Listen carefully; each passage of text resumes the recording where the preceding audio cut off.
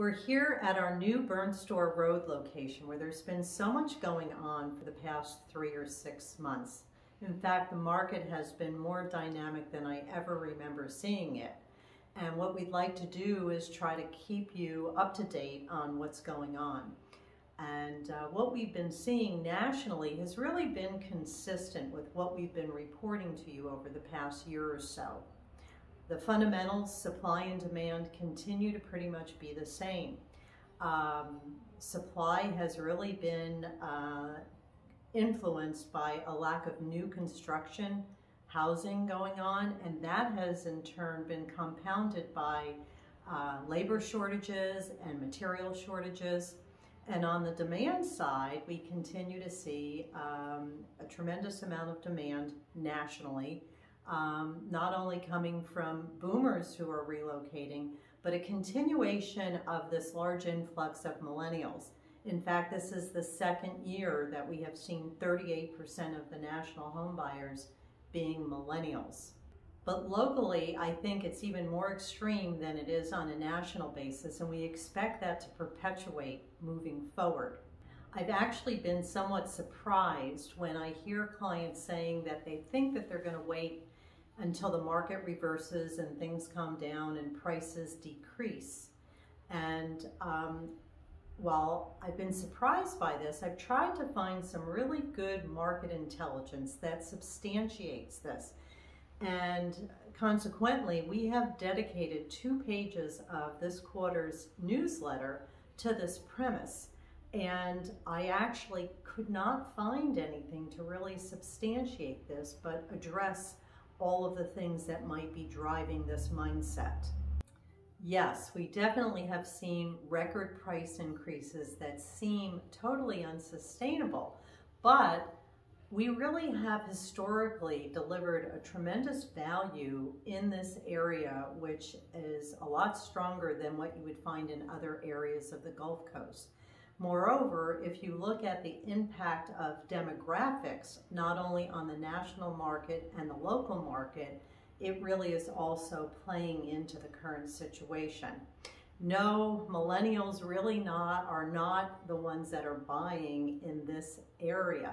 They don't have a direct impact on us. However, they do have an indirect impact on us.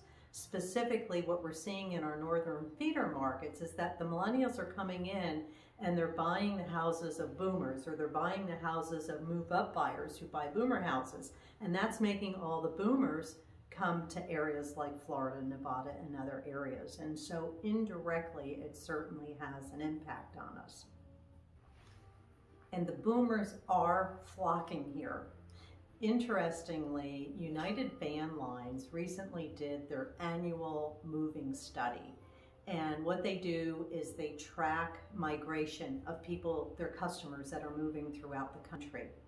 And interestingly, they discovered that Florida was one of the top inbound states. And what they found was, when they look at the moves in Florida, 62% of the movement were people moving into the state versus 38% of the people moving out of the state. Additionally, I think it was 66% of the people that were moving into Florida were moving here for retirement or for the lifestyle. So again, that's more that boomer population. Then, what I think is even more interesting is they identified that a lot of people are going to less dense areas, and they specifically noted Punta Gorda as one of the top places in the country where people are really gravitating to. The statistic for Punta Gorda was 81% of the moves in Punta Gorda are people coming in versus the 19% that are moving out. I think that we're seeing some activity in the local home developments that help to corroborate this influx, specifically Babcock Ranch. So you know that we periodically talk about the progress at that particular project. And the most recent data that we have on Babcock is that over 1,700 housing units have been sold there just over the last few years. And you may remember in one of our prior videos, we were talking about a couple hundred. There are over 1,700 at this point in time. Heritage Landings down the street on Burnt Store Road. They can't keep up with the demand. They're just releasing a few units at a time, and then they'll have multiple bids go in for different properties there. And if you have the opportunity to drive through the community, you'll be amazed to see how much new construction has gone on since last season in that particular property. Then looking at the Burnt Store corridor is really interesting dynamic, because we've seen a lot of national builders really that have been eyeing this area for a while and buying some individual lots to help subsidize their inventory, if you will. In fact, Lennar had been buying up a bunch of lots in Burnt Store Lakes, and right now has 2 houses under construction. It's not a lot, but we are seeing them moving into that particular community.